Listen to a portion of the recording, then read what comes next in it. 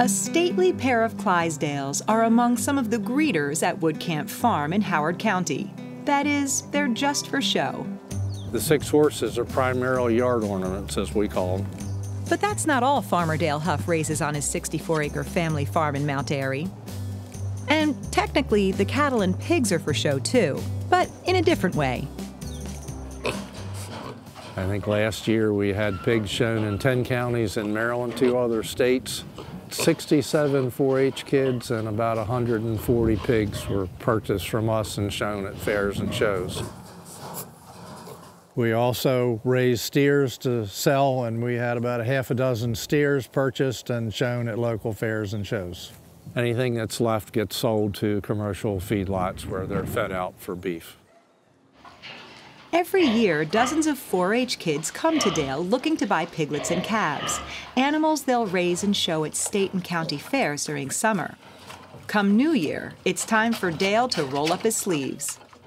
Between the 1st of January and 1st of April, we will have about 40 to 43 litters of baby pigs.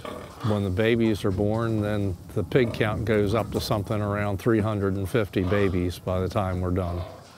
Keeping the newborns warm can be a challenge, especially on bone-chilling days like this one.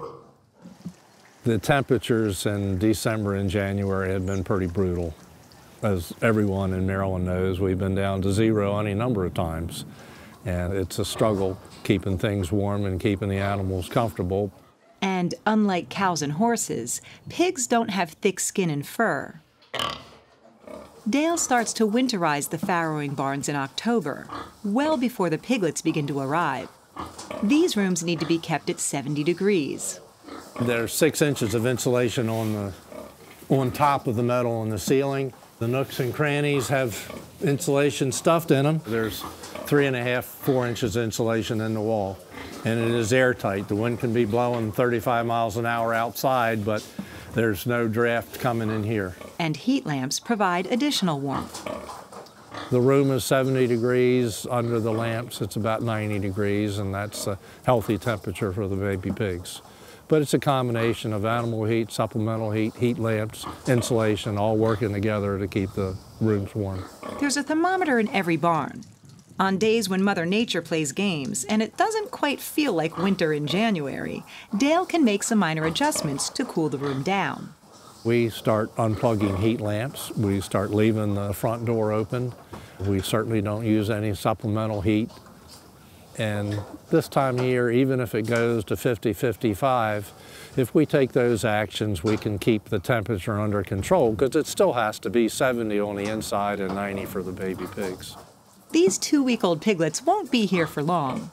In about 6 weeks, they'll move into another pen, making space for the next litter.